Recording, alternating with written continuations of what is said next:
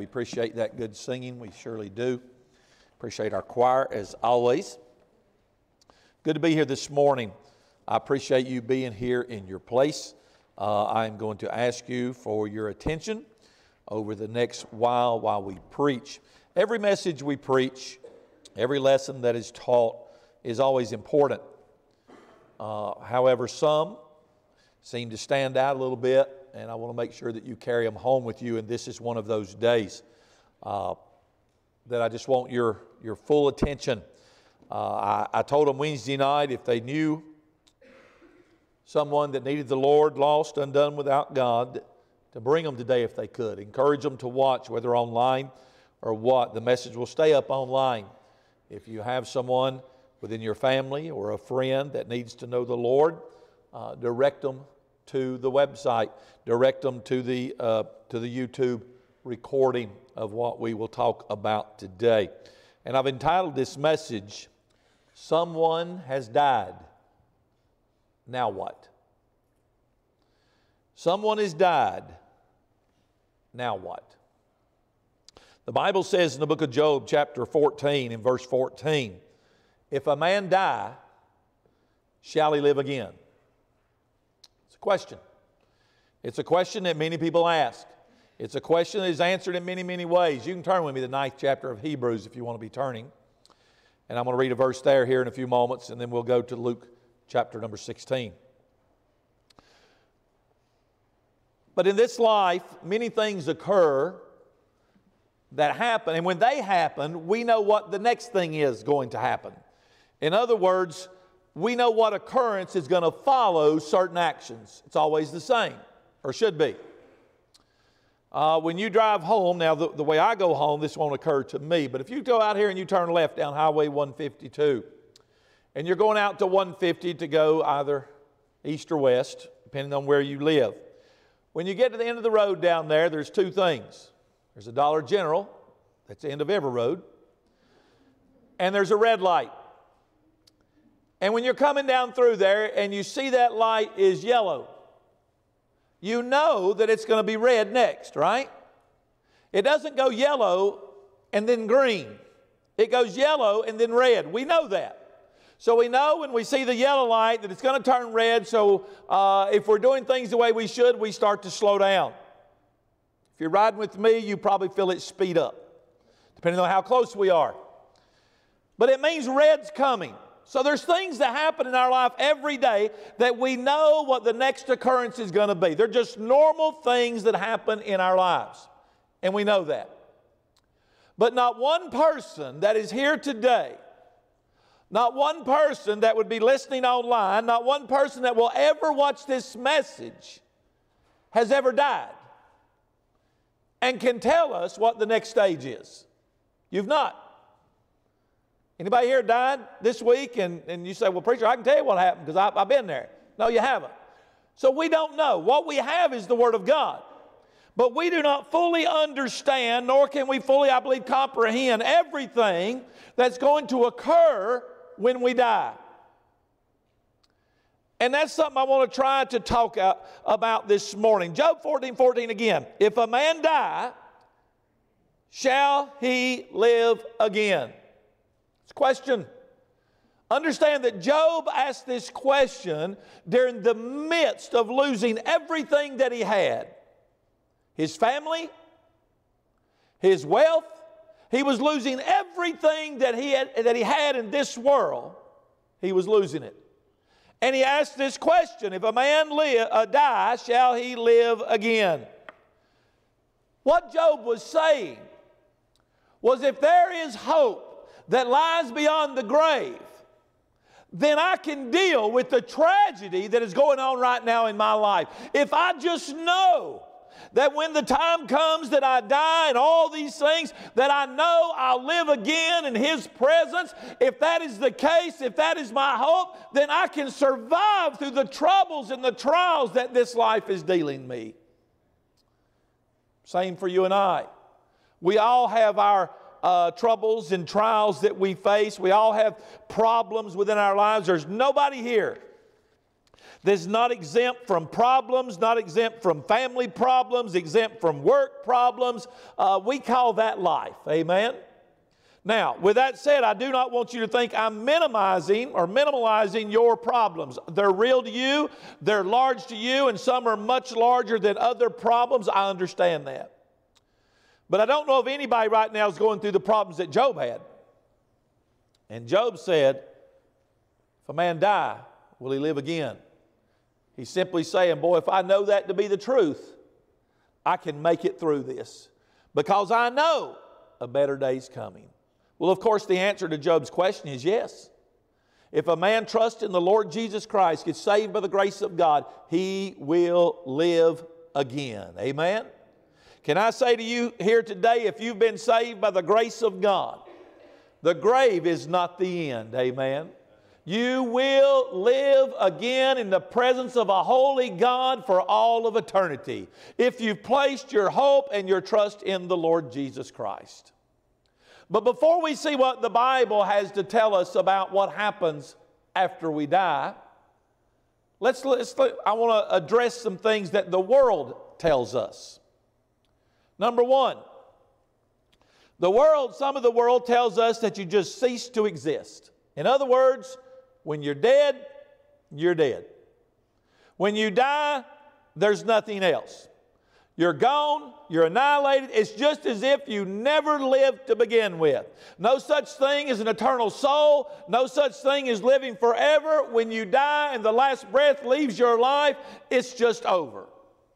That's what the world would tell you. Some religions in the world also teach in reincarnation. Well, what is reincarnation? Reincarnation means that as you live, depending on whether you do good or do bad, when you die, you're going to be reincarnated, you're going to be recreated into something else that comes back and lives again. In other words, if you've lived good, you come back as something better than you were before. If you've lived bad, then you come back as something worse. I mean, you could come back as an animal, or you could come back as a leader, whatever. It just depends on how you lived your life. This is what reincarnation teaches us. Others teach, and I had this question, I've told them on Wednesday night. I had a girl call me the other day that has nothing to do with our church. Nobody here except my wife would know her.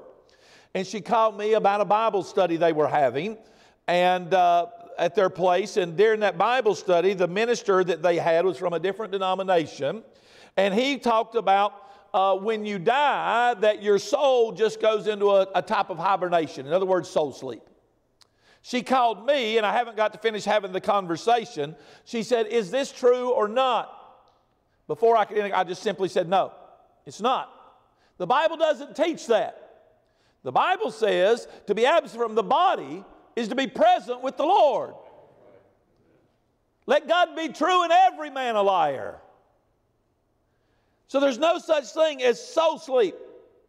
But they teach that your soul just sleeps or goes into this state of hibernation until the final resurrection.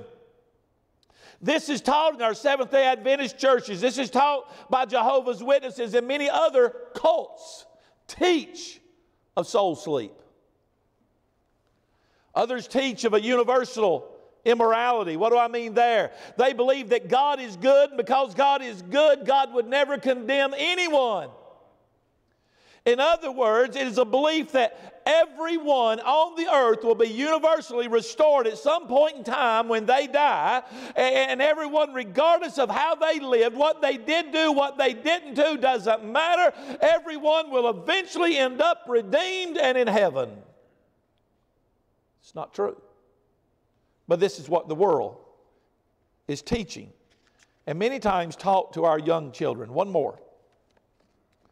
Mormonism teaches, and I'm going to read you some things straight off of their website, all right? Said we either go to a spirit world or to a place called paradise. People who received the gospel and were baptized into Christ's church by someone having authority in this life go to paradise to wait to be judged according to the works and deeds in life and to be rejoined with their resurrected, renewed bodies. If you didn't have the opportunity to accept the gospel in this life, then you will have the opportunity to learn more about it in the spirit world and will have the opportunity to accept it there as you are waiting to be resurrected. Thanks to our Savior Jesus Christ, we will all live again. My purpose today is not to talk ill of other denominations, but right is right and wrong is wrong. And I cannot condone a lie. This is a lie. It's a lie. The Bible says in Hebrews chapter number 9, because ultimately, this is all that matters. It doesn't matter what any denomination teaches, including the Baptists, if it doesn't line up with this book. So we have to look here for our answers. It's truth. It's the only truth. The Bible says in Hebrews chapter 9, verse number 27, the Bible simply says this, pardon me. And as it is appointed unto men once to die, but after this, the judgment. Let me read it again. And as it is appointed unto men once to die, but after this, the judgment. Let's pray. Father, we thank you for the privilege to be here today. Lord, I thank you for those that are here. Father, I pray that we would give our complete and total attention to the Word of God today. May we hear as you speak to us, Lord God, about this subject, something that even Christians do not fully understand, don't look forward to, Lord. Nobody wants to die. But Lord, I'm thankful that we know by the Word of God that the grave is not the end. We know those that we've planted in the graveyard that were saved by the grace of God, we will see them again one day. We have a hope that lies beyond the grave. Paul said, if we have hope in this life only, we are of all men most miserable. But Lord, we know that we have a hope that lies beyond the grave. We know that a lot of lies have been taught, have been preached, have been told to many. But Lord God, what does the Word of God have to tell us today about the moments that will happen after death? Father, I thank you and I love you in Jesus' name. Amen and amen.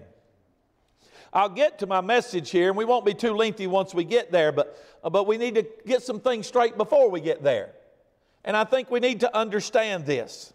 I want us to see three things out of this one verse that we just read. And as it is appointed unto men once to die, but after this, the judgment. Three things I think we should see there. Number one, death is certain. It has been appointed. Amen? You are going to die. I don't know, maybe some of you didn't realize that. But you are going to die. Our young people back there, you are going to die someday, sometime. It is appointed.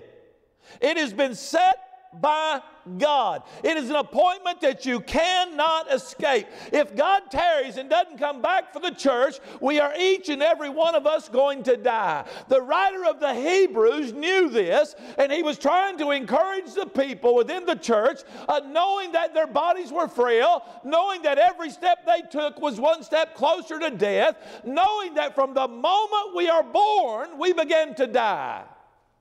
We have a certain number of days on this earth, and when those days come to a close, you can do not one thing to add a moment more to your life.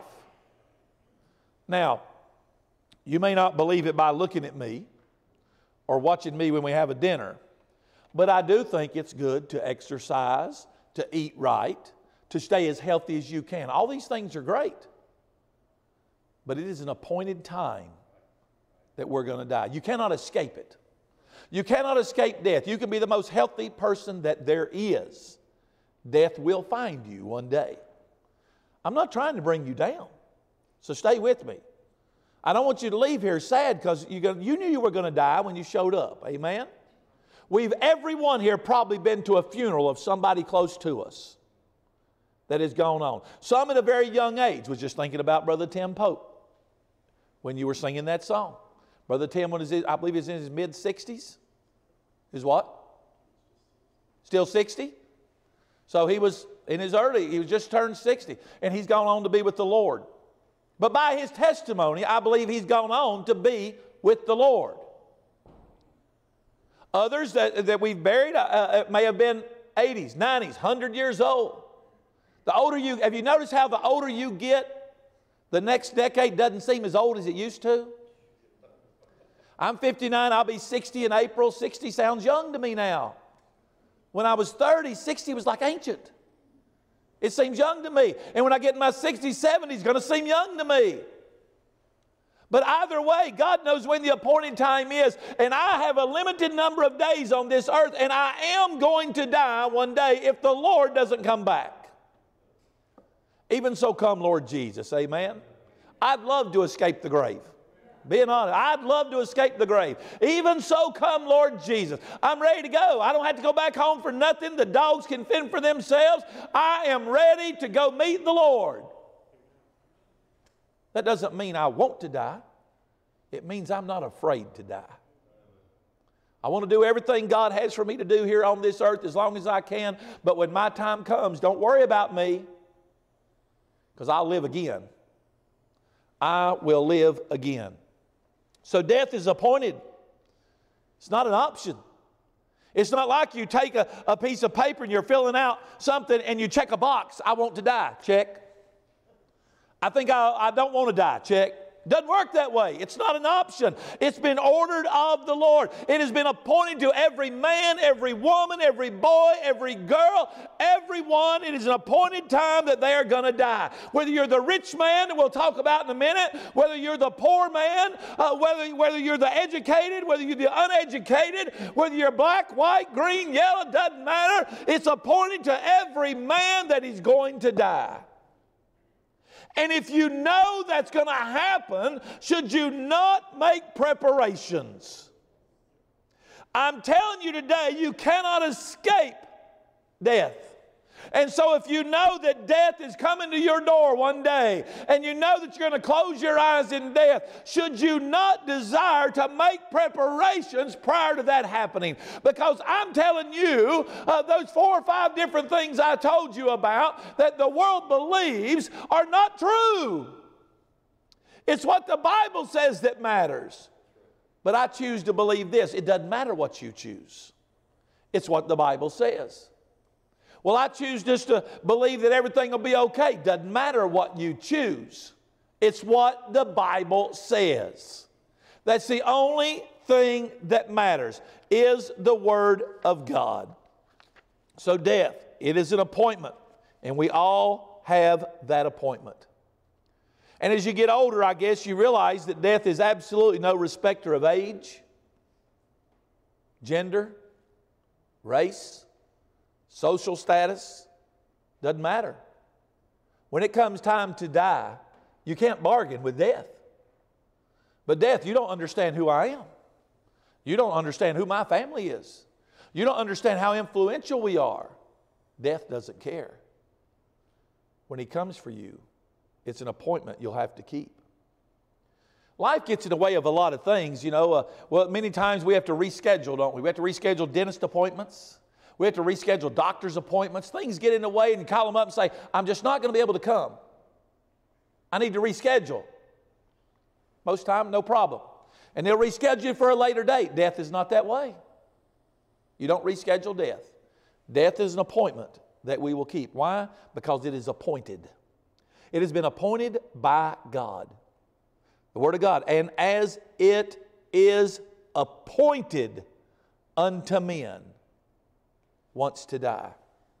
My second point there, second thing out of that verse, is that death is consistent. What do I mean? Well, once. In other words, what does it say again? As it is appointed unto men once to die. When something occurs once, it only occurs one time, right? In other words, you are not like a cat. You don't get 9 lives. Amen? The proverbial 9 lives. You don't get that. You get one shot at this thing called life. That's it. You're born into this world physically one time. You will die one time physically. You don't get another shot. You don't get to say, well, I'll do better next time. I'll learn from what my mistakes I made this time, and I'll do better next time. It does not work that way. You get one shot at this thing called life. You are going to be born one time physically. You are going to die once. Once. It's not like things that we try, and if we fail, we get to try again. It doesn't work that way. One shot at this thing called life. There is no extensions. You know, April 15th is tax day. If you can't get it done, you can file an extension. You can push it out. They still want their money up here. But you can push the paperwork out till you get it all done. There are no extensions with death. When the appointed time comes, you're going to die. You say, boy, preacher, this ain't a very shouting message. It can be. Amen? It can be. Third thing out of that verse, and then I'll get to the message.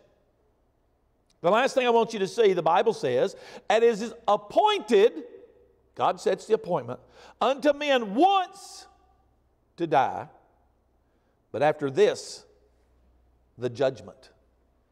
That word judgment can also mean justice. In other words, the moment we close our eyes in death, our eternal destiny has been sealed. I want you to understand that so clearly. The moment that the last breath leaves your body, you are dead, and your eternity has been sealed and set. Purgatory is a lie.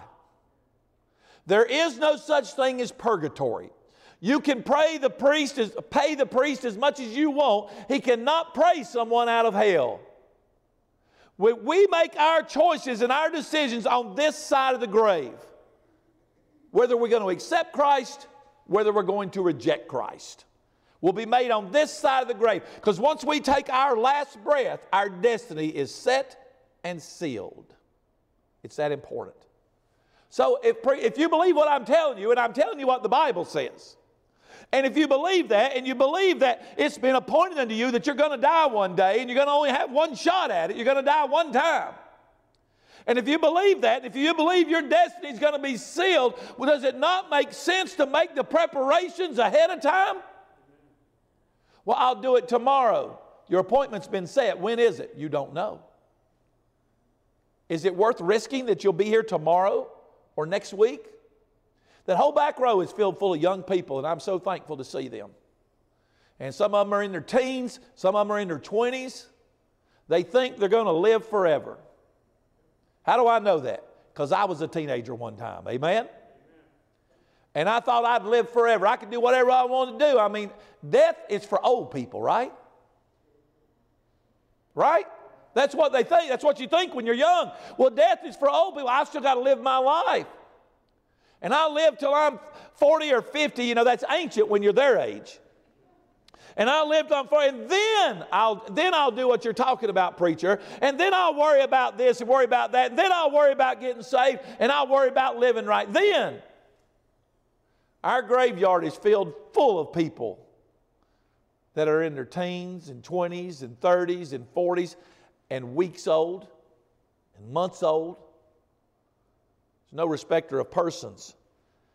Judgment's going to come. The Bible says in 2 Corinthians 5 and 10, Paul said this to the Corinthian church, "For we must all appear before the judgment seat of Christ, that everyone may receive the things done in his body according to that he hath done, whether it be good or bad." We will be judged at the moment of death. We will be judged according to what we've done, good and bad. You will be judged according, listen to me closely, you will be judged according to what you have done with Jesus. What have you done with Jesus? What have I done? I accepted Him as my Lord and Savior. I bowed on my knees and I asked God to forgive me of my sins. I asked Him to come into my heart and life and be my Lord and Savior. And thank God He did. And I'm redeemed, born again by the blood of the Lord Jesus Christ. Heaven is my home. I'm hell-proof standing here today. I have no doubts about that. It's what I chose to do with Jesus.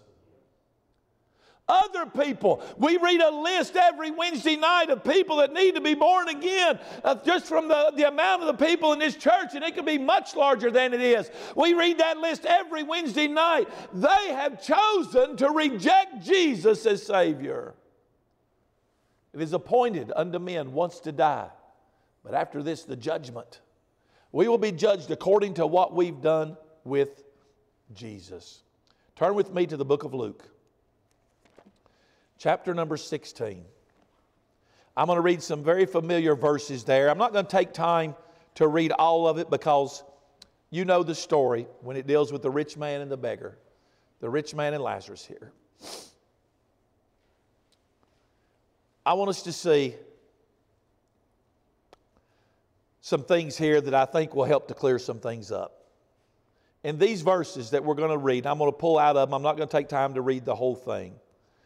But Jesus is going to give you and I a very clear, detailed picture of what happens the moment after death. Someone has died. Now what?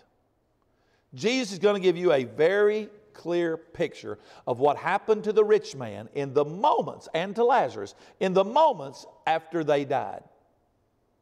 When it comes to the rich man, if you've never accepted the Lord Jesus Christ, then you can insert your name in these verses in place of the rich man, if you've never been saved by the grace of God. I'm going to give you about 3 things. I'm going to do it as quickly as I can, but I'm not going to rush. In my Bible, it is headed, the heading over these verses, starting in verse number 19, is the rich man and the beggar. We know the story there. The rich man dies.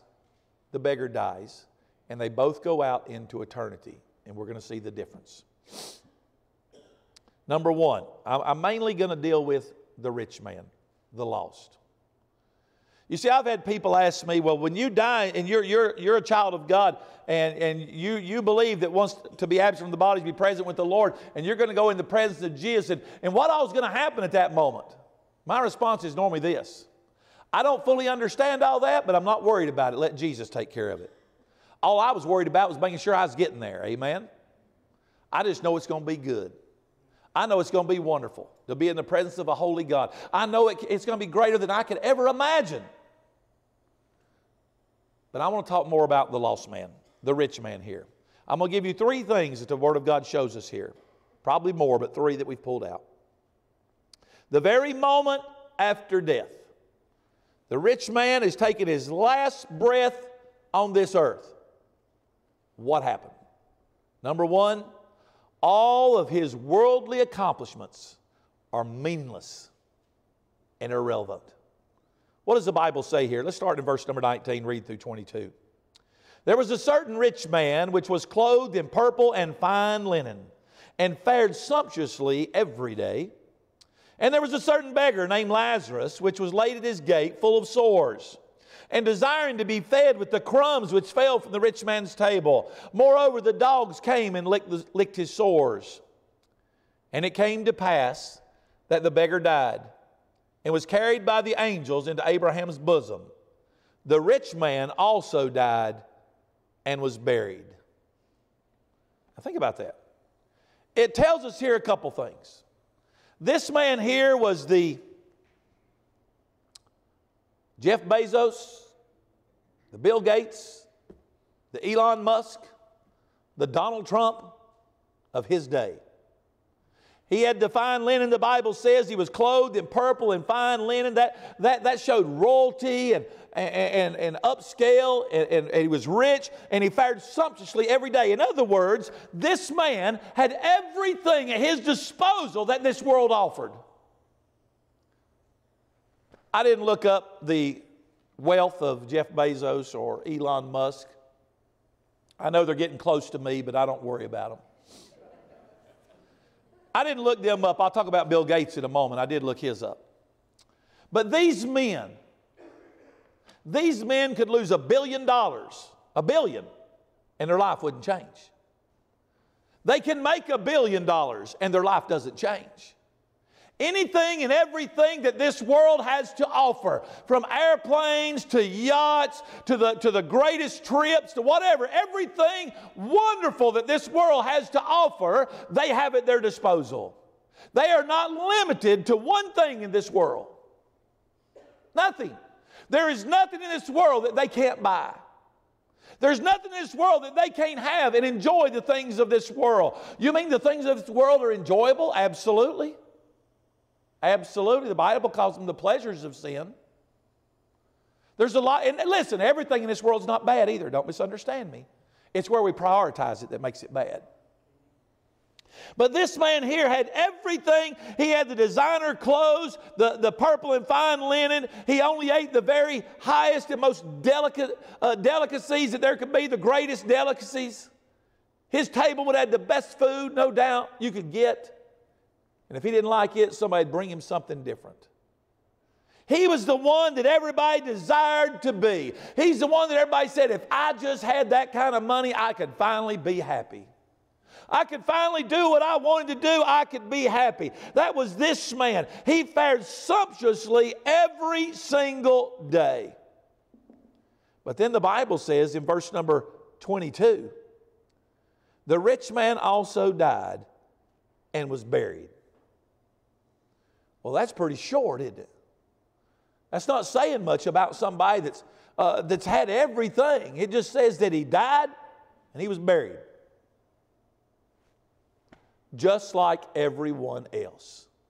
When it comes your time to die, the moment after you die, all of your worldly accomplishments, everything becomes meaningless.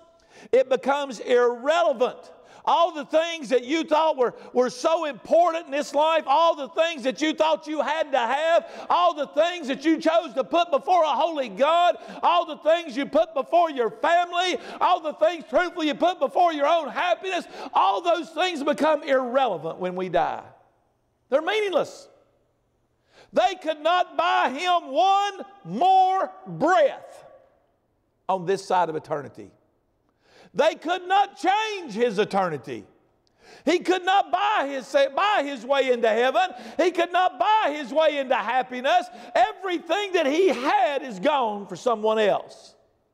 He died. He was buried. I told you I looked up Bill Gates. We've all heard the name Bill Gates. He's 67 years old now, and he's worth a paltry $108 billion. $108 billion. My mind can't even compute that.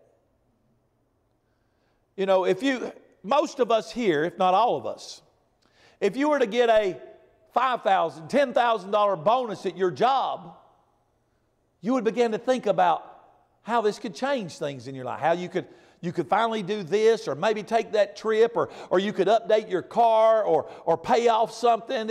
We begin to think about that. When you're dealing in these numbers, $108 billion, none of that matters. Nothing changes your lifestyle. Financially wise, I'm talking about. $108 billion. One of the most rich men in America and the world. One of the most powerful men in America and in the world. And yet he said in an interview years ago, and I'm hoping things have changed since then, but I didn't write down the date. But an interviewer simply asked him if he attended church on Sundays. His response was, "There's a lot more I could be doing on Sunday mornings." There's a lot more I could be doing on Sunday mornings. But when the day comes, and I don't know when that is, but Bill Gates has an appointment. Right now, he doesn't make appointments for himself. People make appointments with him. He's catered to highly. But the day will come when he has an appointment with death, and he will not miss that appointment. And when he does, he's going to find out that everything that was important to him in this life is meaningless, irrelevant. None of it can add one thing to his life, to his eternity. Nothing. The Bible said again, "It is appointed unto men once to die, but after this, the judgment." Do you think God's going to ask what kind of car you drive? How much money you have in the bank? How big is your house? What kind of job do you have? Where are you at on the corporate ladder? Do people know your name? Are you respected by people? Is your name up in lights? Are you known throughout the world? God doesn't care about any of that. That stuff is vanity. God doesn't care about any of that. The only thing God cares about is, what did you do with Jesus? That's the only question Bill Gates will have to answer when he dies and goes out to meet God. And I hope and pray that between now and the time that he dies, that the Holy Ghost can send conviction and that he would get saved by the grace of God. He could use his money for good. He could use his money to advance the kingdom of God. And he could go to heaven. He could be forgiven of his sins. We hope and pray that's the case. But the moment that you close your eyes in death, everything that you put before God, before your family, before the church, everything you couldn't find time for, you're going to find out those things are irrelevant and meaningless when it comes to eternity. Meaningless. We're here but a few short years. Some shorter than others, I told you. You don't have to be old to die. But what we do with Jesus is all that matters. Number two, in the very moment after somebody's died, now what? In that very moment that you shut your eyes in death, you begin an eternity without Christ. Listen to what the Bible says in verse 24 through 26. And he cried and said, well, let me read, I might as well read 23 while I'm reading. And in hell he lifted up his eyes, being in torments, and seeth Abraham afar off, and Lazarus in his bosom. And he cried and said, Father Abraham, have mercy on me, and send Lazarus that he may dip the tip of his finger in water and cool my tongue, for I am tormented in this flame. But Abraham said, Son, remember that thou in thy lifetime receivest thy good things, and likewise Lazarus evil things, but now he is comforted, and thou art tormented. And beside all this, between us and you, there is a great gulf fixed, so that they which would pass from hence to you cannot, neither can they pass to us that would come from thence. So the moment we die, the moment we take our last breath, if you're lost, I'm talking about lost people, I shouldn't say we then. So please don't misunderstand me if I say it wrong. If I say we when I shouldn't. But we're talking about lost people. The moment that a lost person closes his eyes in death, he begins an eternity without Christ. Without Christ. Did you notice here the Bible said in the last verse we read that there was a great gulf fixed so that no one from hell could pass over into paradise or heaven, and no one from heaven could pass over? There was a great gulf fixed that would not allow that to occur. You see, a lot of people have a very wrong misconception about hell. Hell is not a place you go to learn your spiritual lessons and then eventually you'll be graduated and be able to go to heaven. It's not what the Bible teaches. What the world might teach, but it's not what the Bible teaches. You're not going to go to hell as you would in our judicial system. You're not going to be incarcerated for a period of time and be paroled or serve your sentence and then get to escape hell and go to heaven after a period of time. That's not what the Bible teaches. What the Bible teaches you and I is if somebody dies without Christ, they're going into an eternity without Christ, and they're going to go to a devil's hell, and they're going to stay there for an eternity. And eternity is a long, long time. So if you're going to stay in hell for an eternity, tell me what hell is like, preacher. I wish I had the adjectives to describe it. I say that, but however, I think if we truly could comprehend and fully conceive what hell would be like, I think it would drive us insane. I truly do. But the Bible does tell us some things. In fact, here in these 4 verses, I think 3 different times, it uses the word torment. Torment. The intense torments of hell are going to last forever. Some denominations teach that you die. If you go to hell, you burn up like a matchstick and you're just gone. But that's not what the Bible teaches, is it? That's not what the Bible teaches at all. The Bible says that he lifted up his eyes in hell being in torments. He was tormented there. The Bible teaches us several things about hell. I surely won't encompass them all in what I'm about to say, but it's a place of torment. It's a place of pain. It's a place of complete darkness. However, you're wrapped in eternal fire. It's a place without God. It is a place filled with hopelessness. There's no hope of ever escaping the pains and the torments of a devil's hell. How many times have you heard or seen something or heard someone else say maybe that, or you might even utter these words yourself. When something bad occurs or bad happens, we say, you know, that's like hell on earth. It's like a living hell. The truth is, nothing that occurs in this life can compare to one moment in a devil's hell. Not one. Not one. Now, there are others that would say that God is a God of love. And to be fair, then He could never send anyone to such a horrible place. I want to read you 2 verses in the book of Galatians, and then I'll go back. Galatians chapter number 6, in verse 6 and 7, the Bible said, "Let him that is taught in the word communicate unto him that teacheth in all good things." That simply means when someone's teaching you the word of God, you should support that, is what that's saying. Verse 7 says this, "Be not deceived." We all know what it is to be deceived, don't we? "Be not deceived. God is not mocked. For whatsoever a man soweth, that shall he also reap." In other words, there is a direct correlation. There is a direct response in what you sow and what you reap. It is simply God. I believe it's teaching you and I that God is allowing lost people. I keep wanting to say us, but I'm talking about mankind, lost people. God is allowing lost people to experience and have in death what they chose in life. What do I mean? I'm going to give you about 3 things here.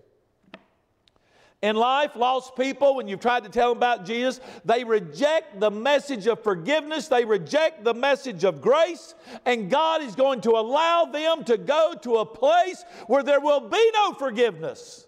There will be no grace in a place called hell. We reject it on this side of the grave. We will experience and live in that rejection on the other side. That's what I'm saying.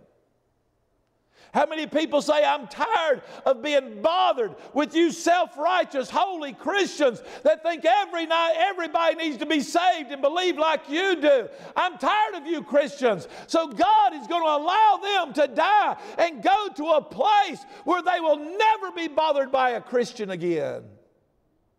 Never. There will be no Christian come by on hell's gates and knock on the door and invite you to church. There'll never be a Christian come by and tell you Jesus loves you. There'll be no Christians come by again. God will allow you to have what you asked for in this world. A place where people say, "I don't want mercy. I don't need God's mercy." You can go to a devil's hell where there'll be no mercy. All you'll experience is the wrath of a holy God. The moment you close your eyes in death, you are going into a Christless eternity. Now I'm going to give you some robology here. For those that may not have heard me use that term, robology is what I believe, but I may not be able to prove it to you 100% with the Word of God. Here's some robology. So you can disagree with me on what I'm going to say robology-wise. You can disagree with me and I won't argue with you. Everything else I've said up to this point, if you disagree, you're disagreeing with the Word of God. My robology, this is what I believe. I believe in hell that you're going to be reminded And I believe I can come close to proving this to you by the Word of God. We're going to have our senses in hell. You're going to feel, you're going to hear, you're going to touch, you're going to smell, all that. You're going to have those senses in hell.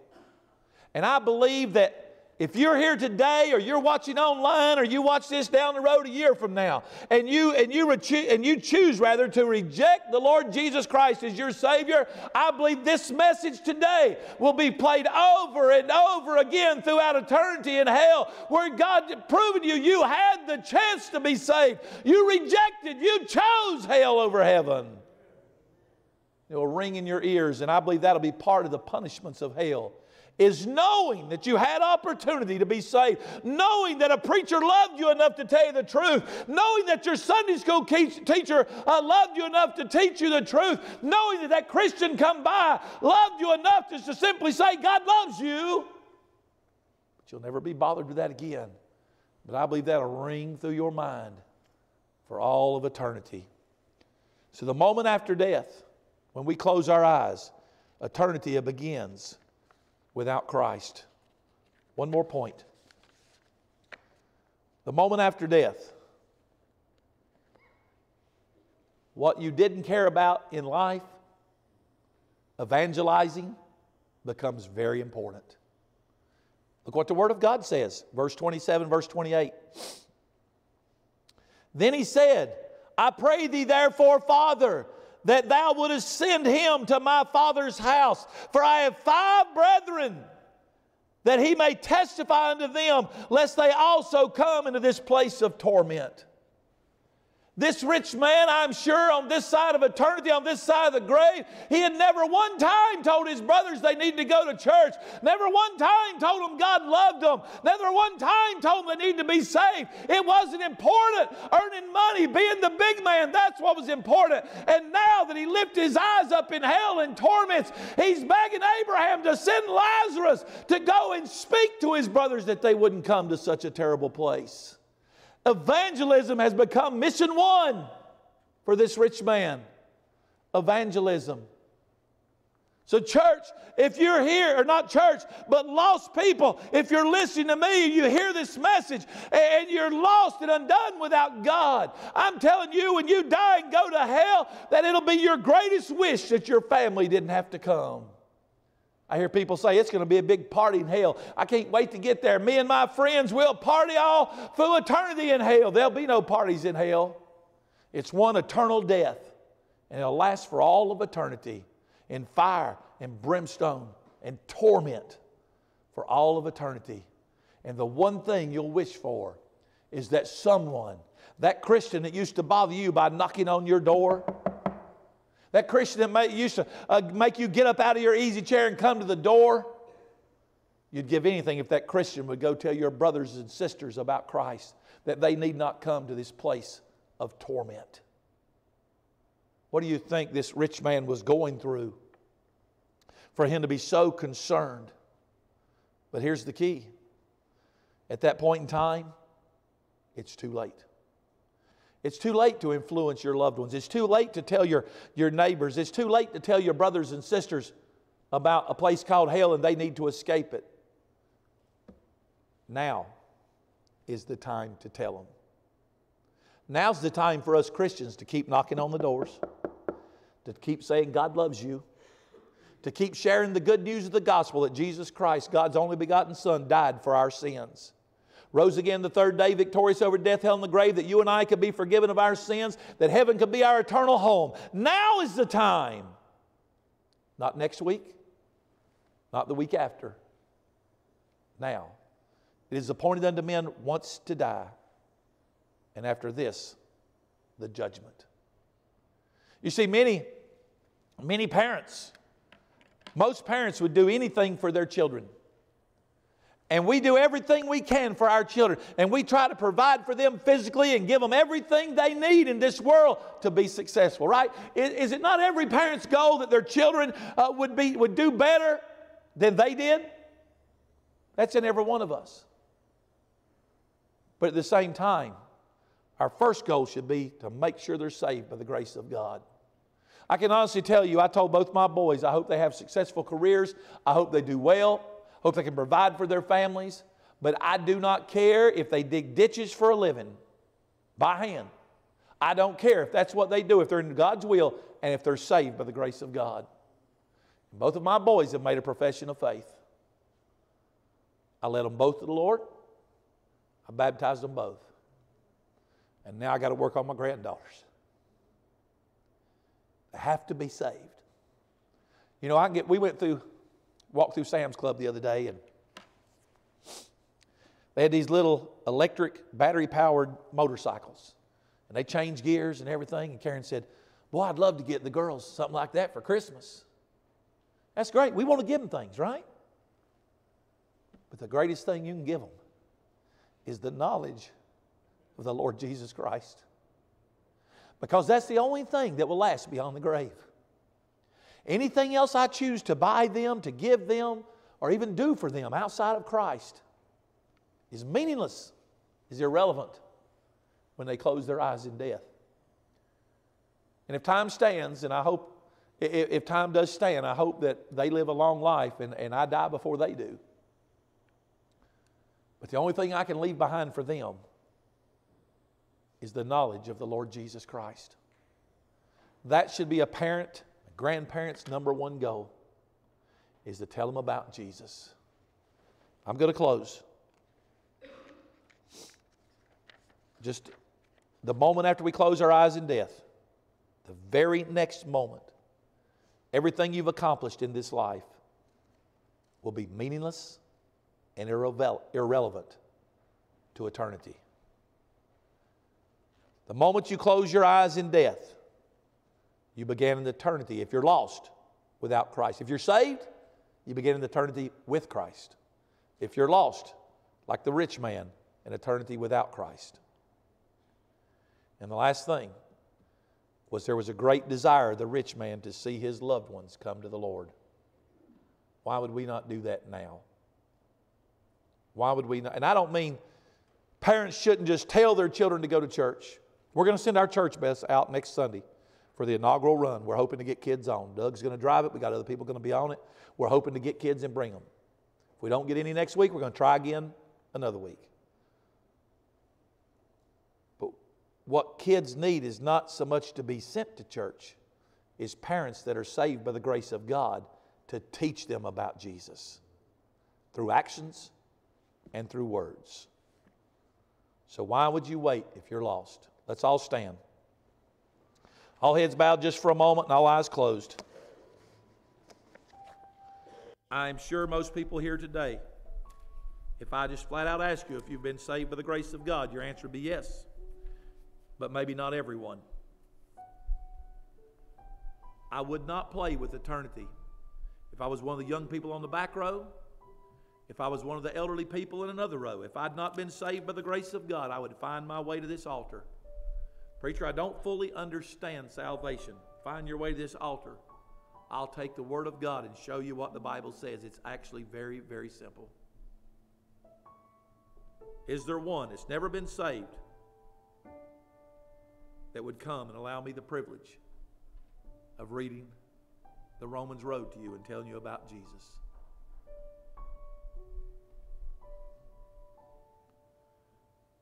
Before we close, I'm going to ask you this. No one would come forward and say, I'm not been saved, I'm lost. Pray for me. If you have a child, a spouse, a close loved one in your family that's not been saved, would you come to the altar and pray for them and allow me to pray with you for them that they might get saved? Because an eternity is a long, long time. A long, long time. And it should be our goal to tell as many people about Jesus as we can.